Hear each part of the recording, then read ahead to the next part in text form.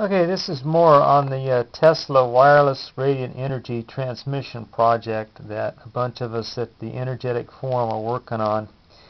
And I started working on the receiver part of it. I showed a video showing the transmission of it the other night with my little 555 timer CFL unit and driving out radiant energy out of the little ball there over to this high voltage tester.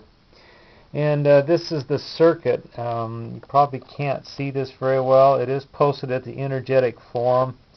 It's a circuit that simply takes the pulse out of a 555 timer, puts it into a couple of power transistors, and that goes into an ignition coil right here that puts out, this one here, puts out high voltage and then irradiates it out, or puts it into the CFL. Now I've got everything set up here as the CFL part of it. The CFL is running and the transmitter is transmitting energy too, and that's voltage that's coming into the let me see if I can get the light on this here. That's the voltage coming into the receiver, and that's the receiver coil right there. And I've got a little diode here on the negative side, which on the receiver is reversed, which is very strange. The energy comes across the air, hits this, goes into the secondary coil and out the primary coil, and it's reversed. And I thought that was very strange, but it makes sense if you think about it. But anyway, I'm working with Nat's diagram here, trying to decipher how he has done it. And I'm a long ways off, but I'm on this receiver part of the circuit right here, and I'm nowhere near to getting anything to light up. I'm simply down at low voltages right now. But let me show you what I've done here, which is real interesting. If you crank this up, you send lots more energy across the air to the receiver. And the other day when I was playing with this, I got great big sparks off of the deal here, the little ball with the negative, and it was a lot of fun all the way up until the time I blew that thing up. And then I thought, well, I'll just put it back together again and I'll be a little bit more careful. Then I proceeded to blow it up again, and it was expensive and it took all day to repair it. So I have everything turned down today to show this. I've got the earth ground set up. It goes to the negative part of the CFL driver. It goes into the earth ground.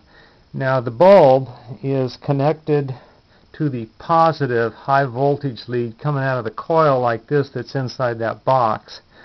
And if I crank up the power, this will get brighter and you'll see the voltage climb on the receiver.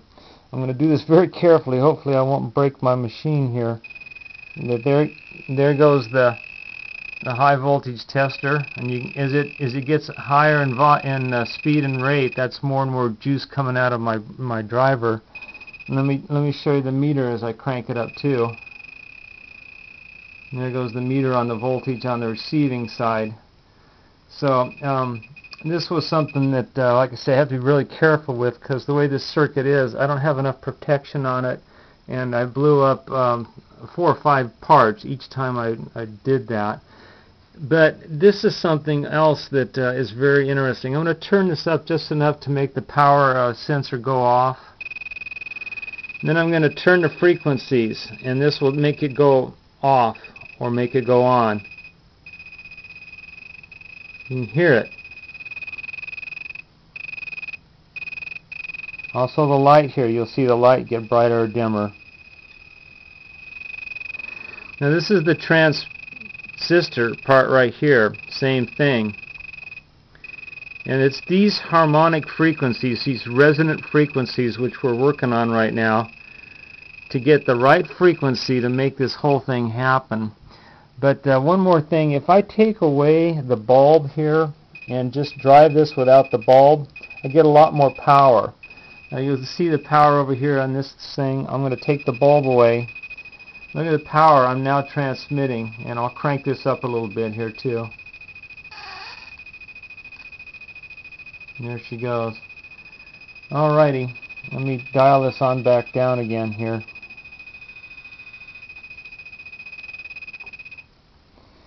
I really don't want to have to rebuild this thing. It was a pain. But anyway, that's what I'm at right now. Is it is working for me. It's just working on a smaller scale than Nat and Bodkins. I'm way behind those guys, but I'm getting there. Anyway, the energy is going from one side across to the other side. Now I am using a ground wire right here that's connecting the ground. If I disconnect the ground, watch my power. It goes bye-bye.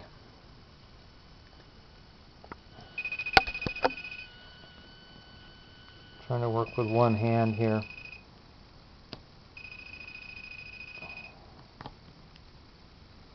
Okay, there goes the power. It goes almost as nothing. But I'm going to crank this back up, and there goes the power again. And this isn't even connected. See, the negative's not connected. But I can transmit this through the air with no ground lead on that at all. This is strictly energy that's coming right through the air here from one side of the equation to the other side, with nothing in the middle. It's just going right across. You can see that's coming across. Okie doke, that's what we did for today. That's the phase 2 of the Tesla's wireless radiant energy transmission project.